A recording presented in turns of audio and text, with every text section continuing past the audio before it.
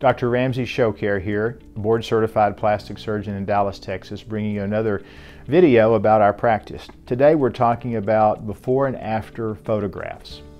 And it's a question we get all the time. Well, you know, we went to your website, we like it, but there's not that many before and afters on your website.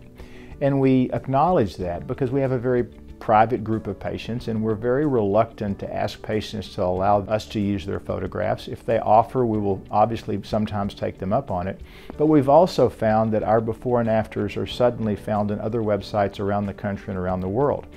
And I say that again with great humility. It just is the truth. We find our photographs elsewhere. So at some point, we don't want that to happen. We have many before and after photographs to show patients when they come to our office.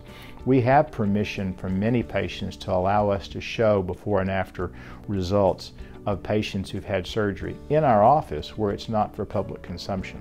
So we want you to know we have many, we believe, great before and afters that demonstrate the kind of work we do.